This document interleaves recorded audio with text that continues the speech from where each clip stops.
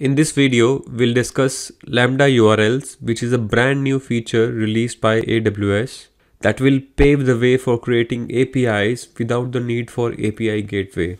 So before this feature for creating a serverless API on AWS, so these are the two primarily services that you use. One is API gateway and then AWS Lambda as a backend. So in this architecture, we are paying for both API gateway as well as our Lambda function. But with Lambda URLs, we get a dedicated HTTP endpoint for our Lambda function. Hence, there's no need to configure external API gateway, and this feature is free of cost. That means you would be only paying for the Lambda billing. So user would be able to directly hit the Lambda from the HTTP endpoint. In this video, I will explain Lambda URLs by comparing it with existing features that we have in API gateway. So this is the function URL format. So you have something called URL ID, and then there is a hard-coded Lambda -URL, then the region where your Lambda is, and then .on and then .aws. You don't have any option to change this. Here URL ID is provided by AWS. You don't have any control on this URL ID. So this is one of the drawbacks that you have with Lambda HTTPS endpoints. I will share with you how you can make custom URLs for your Lambda endpoints. So when I say this is a new feature, that means you get an option to enable HTTP URLs for Lambdas while creating the Lambda. But what about the Lambdas which we have already created? So for that, you have one new option in configuration. Let me go to console to show this. So this is my Lambda console, and let's say if I talk about this particular Lambda, Athena DynamoDB. So this I created last year, and if I open this, you'll find that in function URL, I don't have any URL here because this is a new section added by AWS in Lambda console. And let's say what if I want to enable function URL for my Athena DynamoDB, I can just go to configure, and here you'll find it a new section, function URL new. And here I can just click on create function URL and enable my function URL. So this feature can be enabled for my existing Lambdas also. So I'll cover more details in my demo video. For now, let's go to the next section. So what about security and authentication for the Lambda URLs? You can control the access to your Lambda with auth type parameter that we have. So this determines how Lambda authenticates or authorizes requests to your function URLs. We have a very limited options. So the first option is AWS IAM, and with this option, Lambda uses identity and access management to authenticate and authorize requests. You can choose this option if you want only authenticated IAM users and roles to invoke your function via the function URL. So users who need to invoke your Lambda function must have the Lambda invoke function URL permission enabled. Let me show you the screenshot. This is what you see on your Lambda console when you try to create function URL. So the second option, as you can see on screen, is none. This means no security at all. So your URL can be invoked publicly without any authentication. And also internally, if you go in details with this mode, your Lambda's resource-based policy would be allowing public access. Let me show you on AWS console also. So this is the configure function URL for my existing Lambda functions. And if I click on none here, you can see here that the principal here is star. That means anybody can invoke my function. The action here is invoke function URL. That means whosoever wants to access your Lambda, they should have permission invoke function URL. And who is the principal here? It's star here. Anybody can invoke the service. In IAM role, you use the same policy, but you provide the principals who can access your Lambda function through URLs. So now let's check how you can invoke your Lambda functions.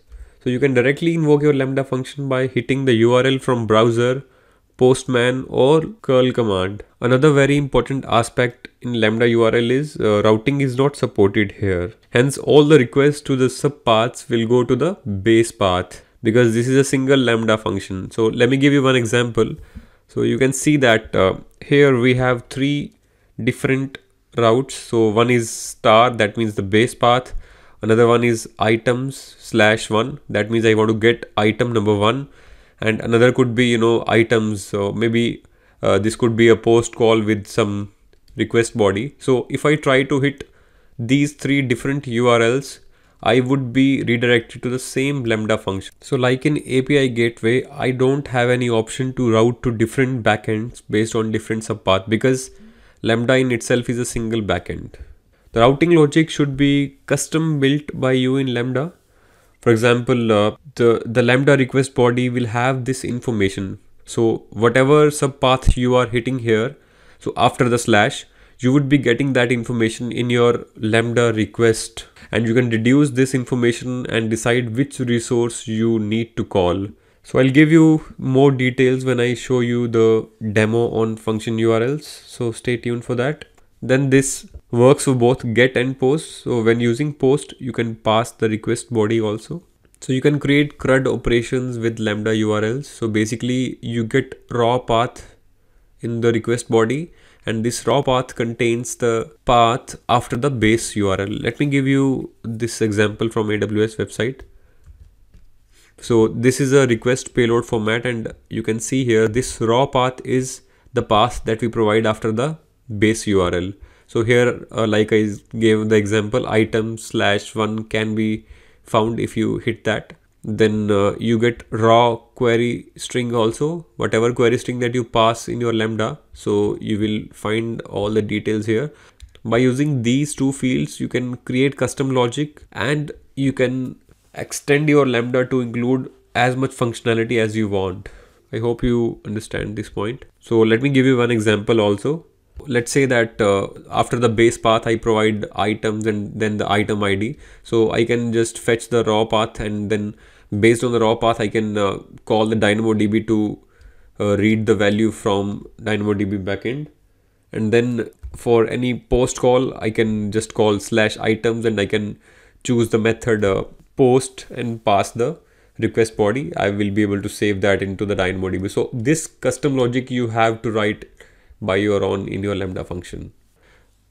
So we know that for APIs, request throttling is a very important feature by which you restrict users to avoid flooding your servers with API requests.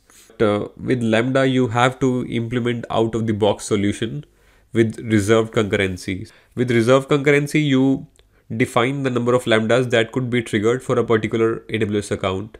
So this is a out of the box solution. So, and by using this, you can restrict the count of Lambda function invocations, thereby causing 4 to 9 error in case requests exceed beyond your expectations. So we have already discussed that we don't have the feature to provide custom domains in Lambda URL because AWS provides us the Lambda URL by itself. But if we talk about API gateway, so we can easily register a domain through Route 53 and use that with API gateway for a user-friendly domain name. But with Lambda URLs, we don't have that option. We have to implement that using CloudFront. After discussing all these features, so do you think we still need an API gateway? Because ultimately we need some URL to hit our backend servers. And when we talk about Lambda as our backend service, a serverless offering, we are getting a new feature by which there would be a URL. So do we need an API gateway in between? The answer according to me is yes, because as I explained in previous slides, Lambda URLs can implement what API gateway does for the basic functionality. But still there are many such use cases which still require API gateway. For example, what if you want to add custom authorization or want to implement Cognito user pools or any OpenID Connect providers? Lambda doesn't give us that permission, right? So we only have IAM as our security feature. Also, the throttling in API gateway is much more detailed and advanced as compared to what we can implement with reserved concurrency. Also with API gateway, we can implement caching and request validation, which is not there in Lambda. And yeah, we can use CloudFront again with Lambda function for caching. But I mean, what is the point of escaping API gateway if we have to use additional services, right? So at the end, let's discuss what are the use cases of Lambda URLs. So first and the foremost is local development. So you need to develop your Lambda function and test it again and again. So with this feature, you don't have to set up API gateway. You can directly hit your Lambda through browser, or you can use CURL or our go-to app like Postman, and you will be able to test the functionality. Second use case is when you don't need advanced functionalities of API gateway. For example, request validations or throttling or custom authorizers or caching. For example, you are implementing a simple webhook handler or a simple service wherein you just need to hit the URL. That's it. So in that case, I think Lambda URL is a very good feature. And the third point which I feel is long running API calls. So if you have used API gateway, you might be aware that it has default timeout of 29 seconds. Every call which is taking more than 29 seconds would be getting timeout error. So with Lambda, we know that it's 900 seconds is the timeout, or 15 minutes. So it's just, kind of fire and forget type of behavior, because any API call which you will be implementing should return you within that time. So I think these three are go-to use cases when you have Lambda URL feature, and this is the most important one. So I think even in my next videos, I'll be testing everything using Lambda URLs, whatever I'll be implementing with Lambda. So this is it from Lambda URLs theory part. I will be covering the demo in next video. Thanks for watching. Don't forget to subscribe. Bye.